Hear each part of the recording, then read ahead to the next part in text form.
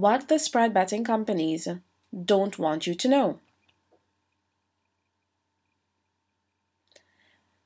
Spread betting in itself isn't evil, and it can be lucrative if used properly. But you also have to keep in mind that the spread betting industry is still in its infancy, with new providers still entering the field. The following video tries to discuss all the bad experiences that have been reported over the past years.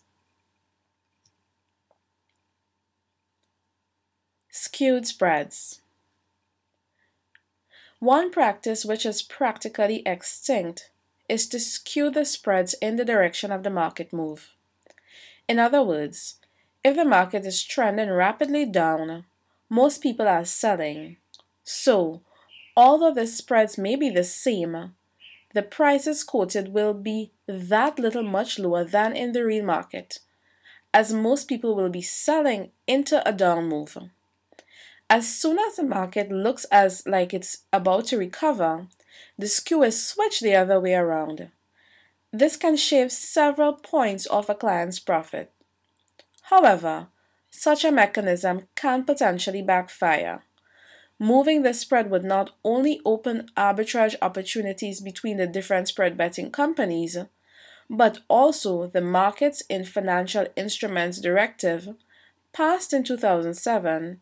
Spread betting companies are now obliged to offer best execution. Barred. Yes, it's not unheard of that accounts be closed for winning too much.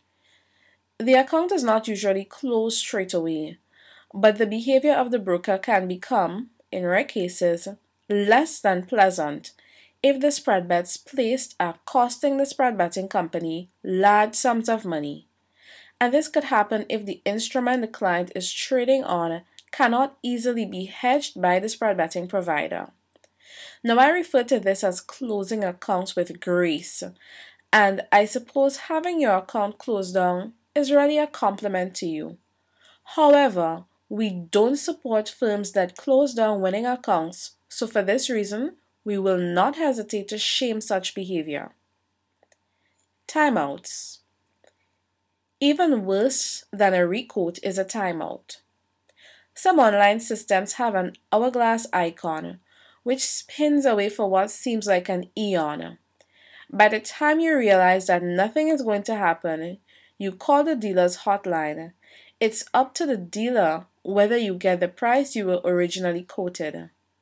Now, some companies put a high premium on customer satisfaction, and they will give you your original quoted price, while others just quote the market at the time. Requotes. If the quoted prices are honored by the spread betting company, which is usual in normal markets, all is well.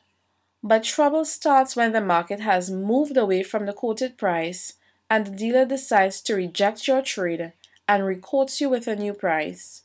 Once the mouse is clicked, the order screen is frozen. No more trades can be placed. Okay, so that transaction may eventually go through only if prices have moved against me. Otherwise, a requote. Okay, finally the good news. Things have improved. With the penetration of spread betting reaching maturity, it is unlikely that there is a completely new batch of clients ready to tap into. So, in the first decade of the 21st century, the financial spread betting companies are likely to concentrate on innovation of products and services. Most of these so-called incidents mentioned before are a thing of the past. Things have vastly improved over the last few years. Competition has lowered spreads significantly, and the quality of service is improving all of the time.